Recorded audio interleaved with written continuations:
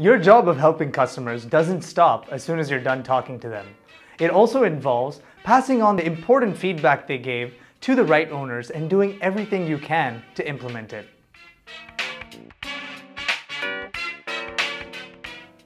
Hi, I'm Raghav from the Freshworks Academy. Today, we're going to talk about ways to communicate customer feedback to the right teams. Send them an email. I know this sounds simple, but a lot of times we ping the owners on Hangouts or Slack, or we just walk up to the right person to convey the feedback that was received. It would be hard for them to switch context from whatever they're doing to understand the feedback. But with emails, they can open it whenever they have time and reply to you asking for more details if necessary. Set up dashboards. Showcase the major complaints, issues, and compliments from customers to the entire company. Categorize them into themes like feature requests, customer experience problems, miscommunication, and more. Highlight the top problems within each theme. Owners like product managers, UX designers, and marketers will get a clear idea on what customers like and dislike and tweak their work accordingly. Use forums. Set up forums where customers can explain their use cases and problems, upvote requests, and comment on ideas. The owners will get to hear from customers firsthand on what is important to them. Tag issues with the right keywords. If you're using a help desk to support customers, tag tickets with keywords and also include the owners in the conversation with the customer.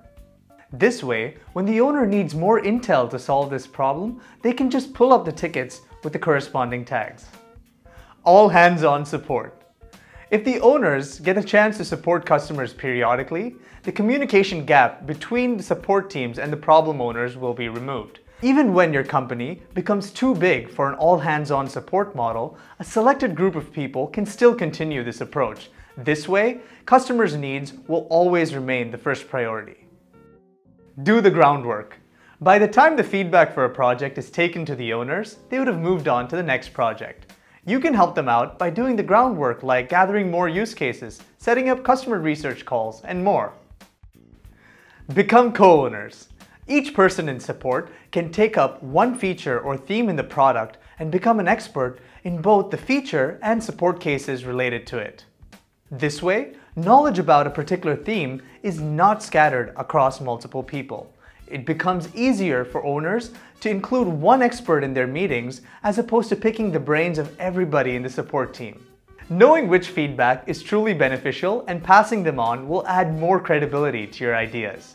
And remember to pass on the good feedback too. Thanks for watching.